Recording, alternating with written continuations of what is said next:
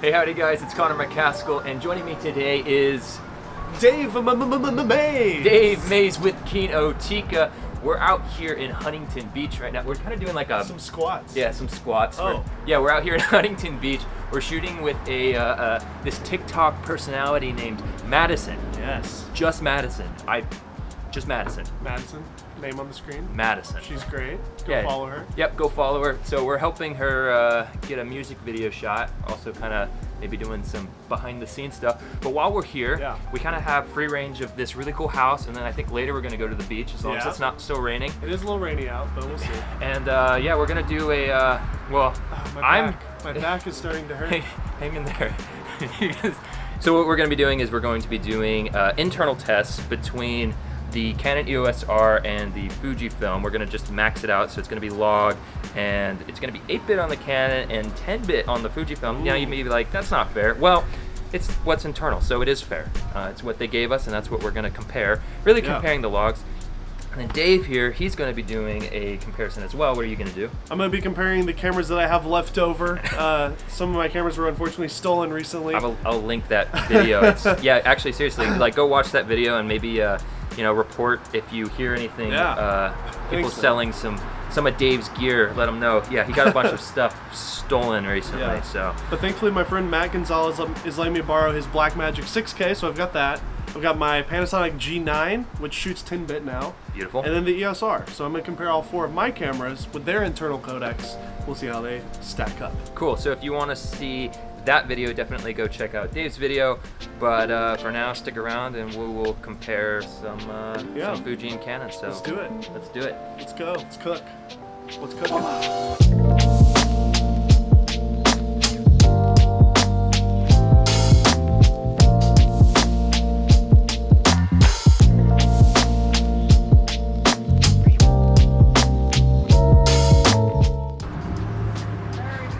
Okay, so now I'm going to be doing a test outside with the EOS R versus the Fujifilm XT3. So let's see how this goes.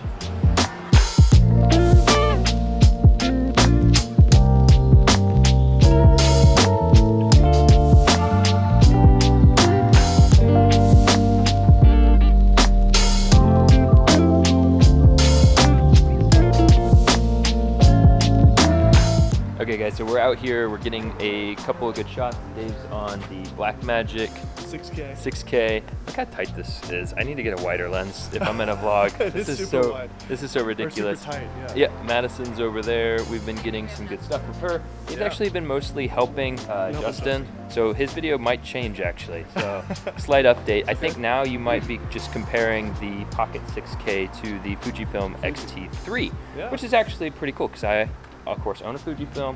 I really like it. I know you guys like Fujifilm, so if you're interested in seeing that video, now go check out that instead of the other one that we said before. Anyways, yeah, we're gonna get more tests. It's gonna be good. It's gonna be great.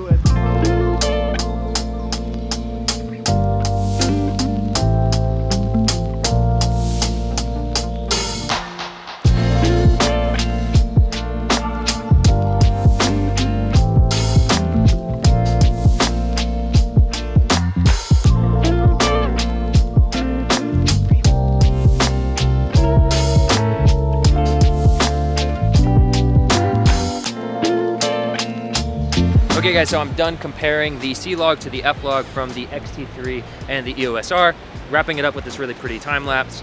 And now we're gonna go back to Dave's studio where we can compare the two on a computer to kind of see how these two profiles differ. So let's go. Boom. And we're back in Dave's office, the Kinotika set. Yo, this is it. I know. It's kind of minimalistic. But check this out. I thought before we go through the footage. Yes. Check this out. Oh yeah. Game Boy Cut, hold on, MKBHD. Flip it on, get that sound. Dude, oh yeah, hold on. Gosh, I almost forgot how to turn it off. So good. It's so satisfying. So it's also very subtle. So we got the yellow edition with the Pokemon Yellow. Yeah, that was my dream. My dream setup. When I was, I guess I was like 8 years old when this was a thing. And yeah, I remember seeing a commercial for this, and I had the opportunity to get this. My parents were really nice. When I got braces, they said, you can get one thing, because I know this is really painful for you. Even though they already spent $3 grand on my braces. I don't understand it. My parents didn't pay for braces or a Game Boy. All right, now we're gonna go look at the footage now. Okay guys, so we are finally going to sit down and kind of look over the files.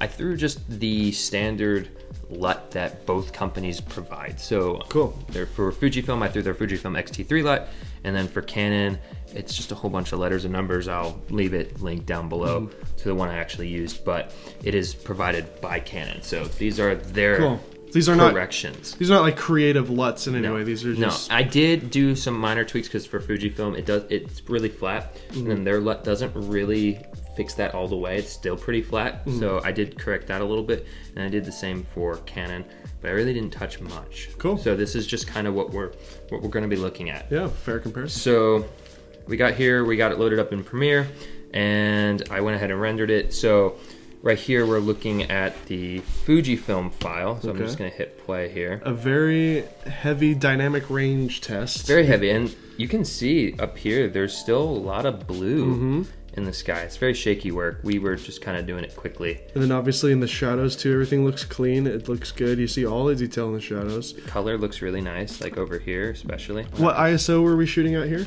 This was, I shot 800 ISO or 640 ISO on everything. Okay, so we're shooting native ISO on everything. Yeah. For the most part. For the most part. Yeah. So super clean. It definitely has just a beautiful color to it. I mean, I love that Fujifilm look. It definitely has that look to it. It just looks really cinematic. Absolutely. So this is Canon. Right off the bat, I'm gonna go ahead and say I don't like it. I don't like the color as much on that one.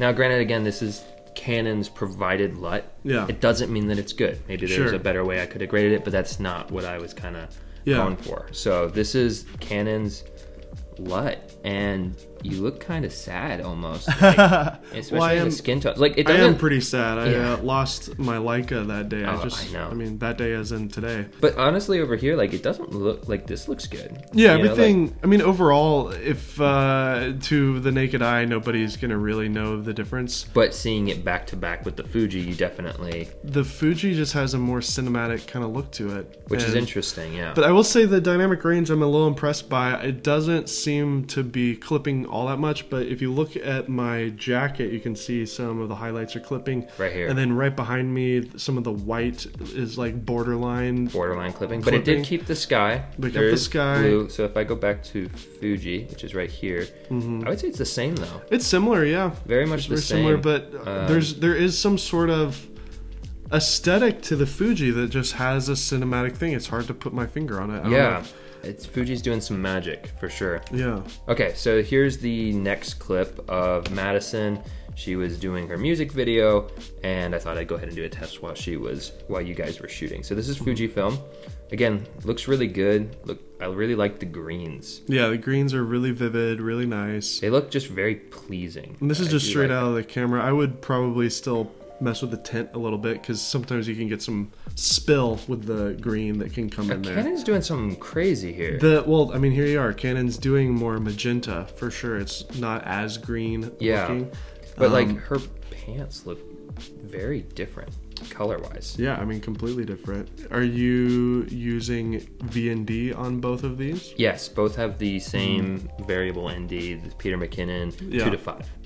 So it's interesting how different they look.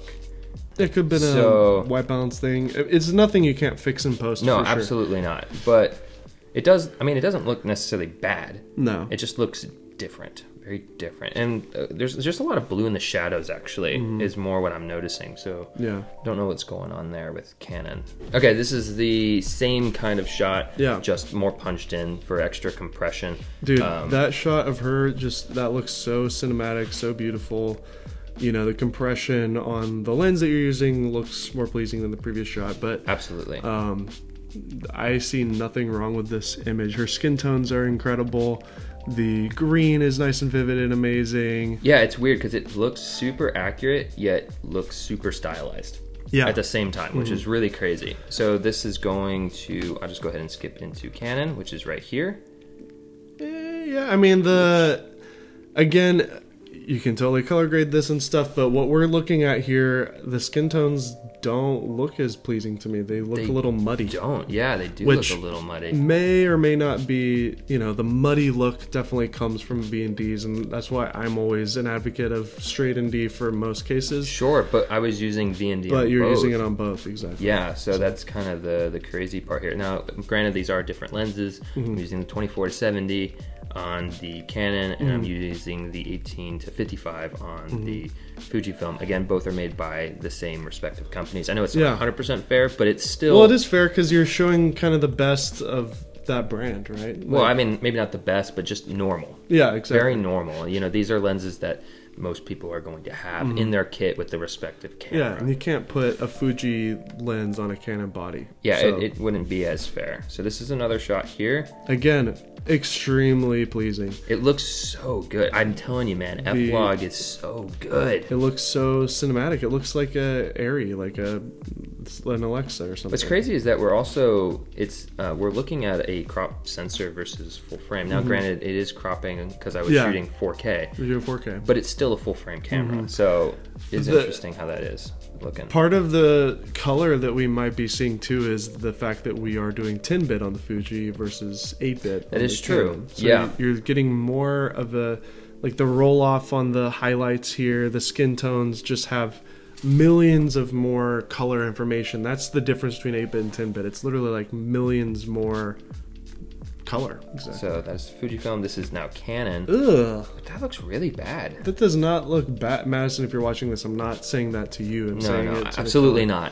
The color does not look good. The color does not look good at all. It looks too green. Okay, it's super shaky because I'm just holding the camera. I'm looking at the highlights. Again, it does look very similar to the Fuji. I might be able to say that the Fuji and the Canon have a similar dynamic range, but the overwhelming response that I'm getting from almost every single Fuji shot is, dang, that looks good. I think that because, like, if I pause it here, it's not that it doesn't look like it doesn't look as good as the Fuji, but it's like this would totally be an acceptable image. I would just pull some of the orange out, maybe. Yeah, like grade it, but it's like just the Fuji just looks better. Just straight out. Yeah, it just looks better.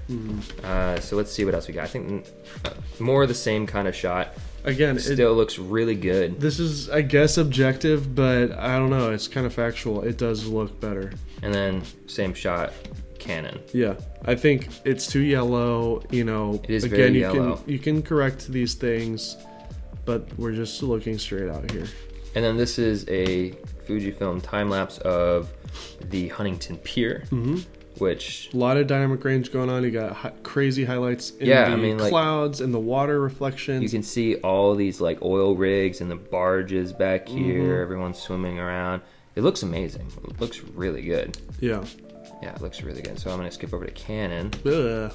This looks super. It looks really amateurish for some reason. Yeah. Again, I think it's the color, but like the shadows are way crunchier here. You might be losing some of that, the shadow detail on this shot. Maybe. I think that if anything, we might have learned that the LUTs that Canon provides is just not as good as the LUTs that Fujifilm supplies.